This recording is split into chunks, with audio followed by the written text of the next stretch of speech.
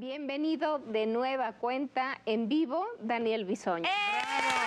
Familia querida, muchas gracias. Público, a ustedes, muchas gracias. Pati, Pedrito, y Linet, a todo el equipo que hace posible Ventaneando, que somos una familia que tenemos veintitantos años trabajando juntos. Azteca es mi casa, este foro es mi casa, y el entrar otra vez por los pasillos cuando de repente uno creía que a lo mejor ya no. Claro. Y no por irse a Televisa, sino porque agarra uno una señal más lejana.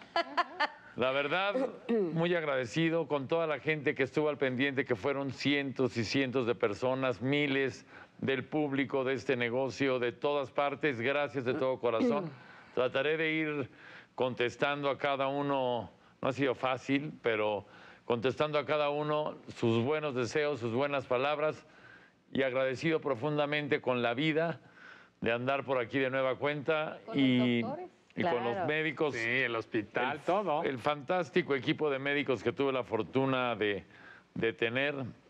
Ya luego les diré sus nombres, pero pues son los que en buena medida salvaron mi vida, entre otras. ¿Qué sentiste hoy, cosas, Dani, ¿no? que te despertaste como ese primer día de la escuela? Fíjate que desde ayer andaba hasta como nerviosón, fíjate lo que son las cosas, ¿no? Cosas en la panza. Sí, después de 26 años, casi 27 de estar aquí, público querido. No faltar. Sí. Del diario. Exactamente. Entonces, en la mañana es decir, ya voy de regreso, pero con todo el amor y la alegría y el agradecimiento a la vida, a la gente que me quiere, que son ustedes. Mucho. Y el público que te adora. Obviamente saben lo que les agradezco y lo que los quiero, y la familia que somos desde hace tanto tiempo. Gracias a ustedes de todo corazón. ¿Es para mí o para Dani? Ah, falla mi Pati, no micro. me digas que me tienes una canción lista, porque eso sí sería... Porque vuelves a chillar. Eso sí. No, la que empezó A llorar. ¿A cantar? A cantar, sí, claro. Mi Dani. Pero qué bonito, ya le extrañaba mucho eso, ya casi no se escuchaba. No, estuvo muy duro, público querido, se lo debo reconocer. Fue una situación bastante complicada, inesperada, en buena forma, pero me siento mucho mejor que lo que me sentía antes, porque ya venía arrastrando, como desde hace un año, año y medio, ciertos malestares que no sabíamos por qué era, y me hice todos los estudios que me tenía que hacer de todo. ¿Y no sabía? Y no daban exactamente con qué era lo que todo parecía indicar, que ya había un pequeño sangrado ligero que hacía que se bajaran las plaquetas, que se bajaran las defensas. Que te sintieras débil. ¿No?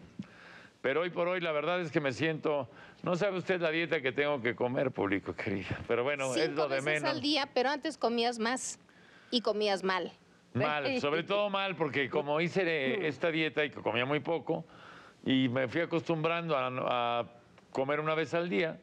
Ahorita 5 comidas, no tengo tiempo más que para tragar, público Qué querido. padre vida, oye. Si yo me dedicara a comer Pero todo como el día, fíjate, me tengo que tomar presión, pues, oxigenación, el azúcar, todo el día.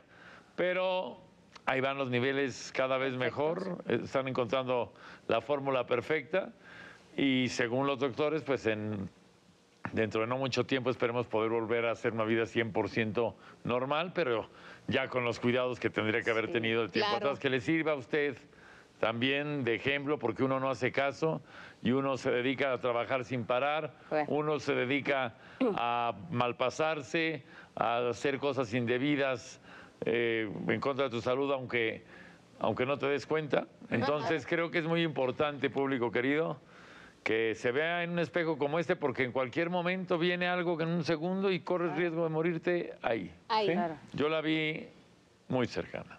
Este programa de televisión se llama Ventaneando, y que el que no cae, resbala. Ventaneando, es ventaneando.